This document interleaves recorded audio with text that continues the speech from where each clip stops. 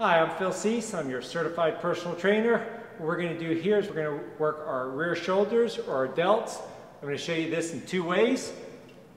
One, we're going to do it standing up. We're going to stagger our feet, keep a nice, strong, tight core.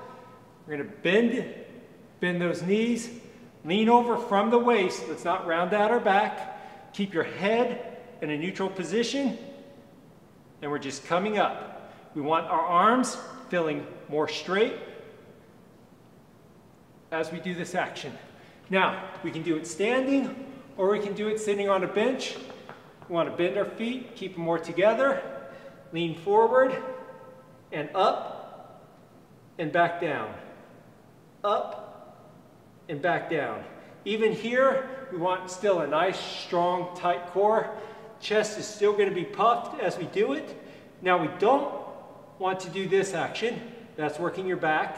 We want to come up and out and exhale as we come out. Inhale as we go in. And that there is your rear delt raise.